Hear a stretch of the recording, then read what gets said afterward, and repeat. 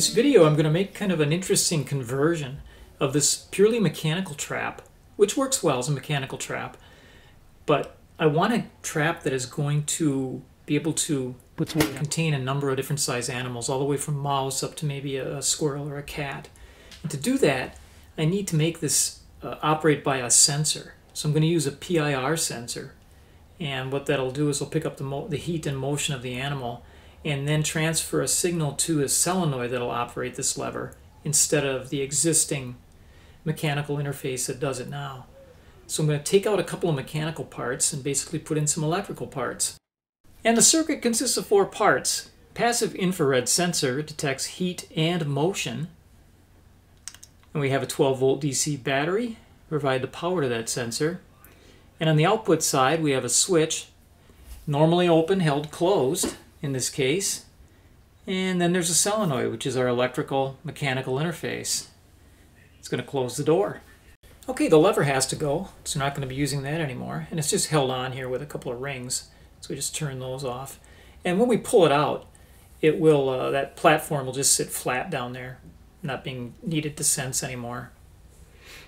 And the handle, the carrying handle, is in the way of wrapping it, because we're going to be using this 1/2-inch wire mesh, which is going to be small enough to contain a mouse. Okay, this 1/2-inch mesh happened to be the same width as our trap is long, so we didn't have to trim it. And then we're just wrapping it up, bending it. It's fairly stiff material, so we have to work it a little bit and bend it around the corners until we're all the way to the bottom. And then we're going to just trim it off. Just trim it off, a little bit of overlap, leaving some long strands to bend over to complete the wrap on the bottom. There's the end piece. We're ready to mount some components. Our solenoid is going to be first, and we'll follow that with our push button switch, which is in here to cut power to the solenoid when the door opens up. And we're going to mount the solenoid with this bracket. I made this little clamping device here just out of some sheet metal. Just cut it with some shears and drilled a couple holes in it. I couldn't find anything that I had that was pre-made around my workshop that would fit for that, and that'll work pretty good in here. I did the same thing at the that lever on the left that you see that's on the solenoid spindle. That's also just a little strip of sheet metal cut to size and drilled. Okay, connecting that lever with a cotter pin, with the spindle with a cotter pin. And I'll just bend that over, and that's going to connect the pieces together here, allow for some pulling action.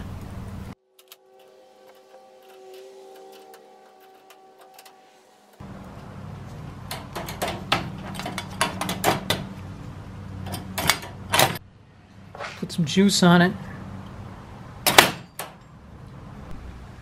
Now I'm going to mount the cutout switch. It's flat on there. And our switch will go through like so. The stroke of this switch was too short, and as I put the bracket in, that's why I put that wood shim on there. I glued that into place so that the switch would actually close when the door is all the way open. Let's test the operation of the switch. Open, door is closed, door is open, switch is closed.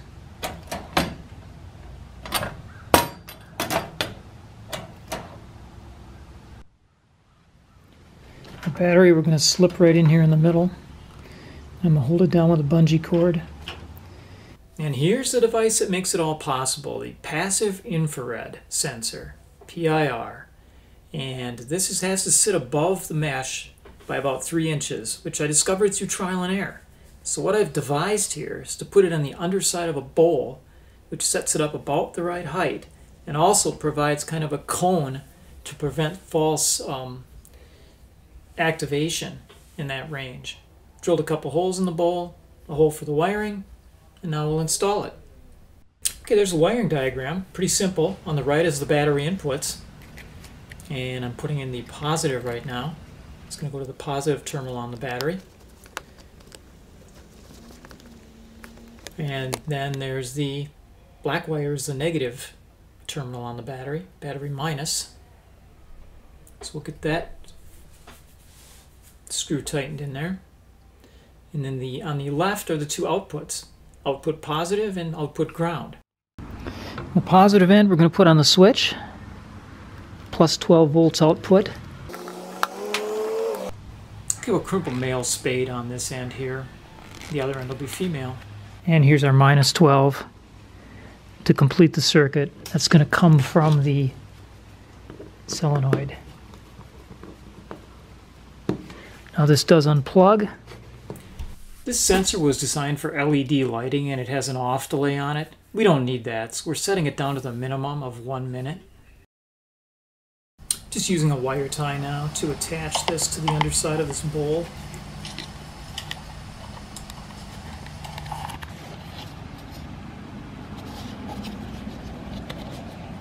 I'm crimping on some insulated fittings on the output side.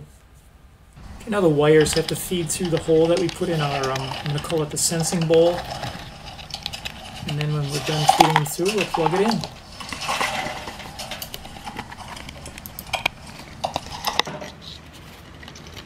Okay, this is going to rest right on the end of the trap, waiting to sense an animal. Alright, let's wire this up the rest of the way. Going on to the switch now, I'm crimping the partner to this insulated spade fitting that we put on the other end. And we'll just plug those two together.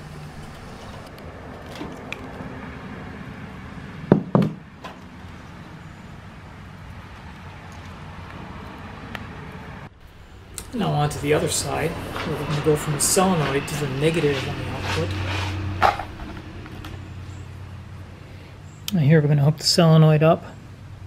I have to crimp a fitting on there. I slipped a piece of insulation over the top of this.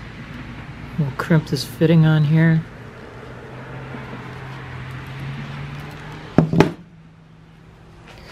And now we can hook the two together. And we'll slip our insulator over the top. Now we need to connect our solenoid to our switch. What we're going to do is use a butt splice.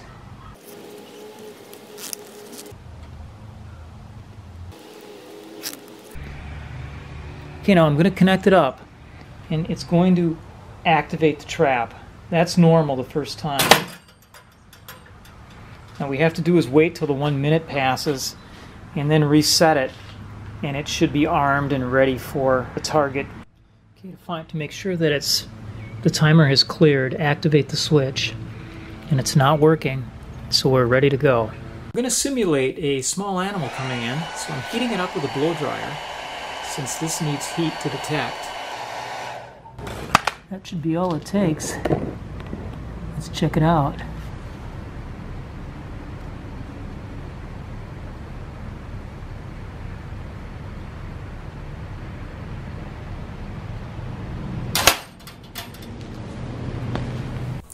Wait just a minute. We don't want our sensor to detect something on the outside of the trap. So we're going to have to cover that up. What I came up with was a piece of vinyl like this that I stretched around there. I just want to point out that I have a removable board here that makes it easier for cleaning. And also on the end of it, I basically have a little water cup because you don't want the animals to get dehydrated if you can't get to them right away. And there's the bait. And then this simply slides in and out. Okay, this is live action. Watch from the left. And there he is. And it worked beautifully. I left this mouse in here for a while just to make sure he couldn't find his way out. Which he could not. So he gets a new home. And my trap has also proven irresistible to chipmunks. I've caught several in the outbuilding. Okay, let's take them for a little ride.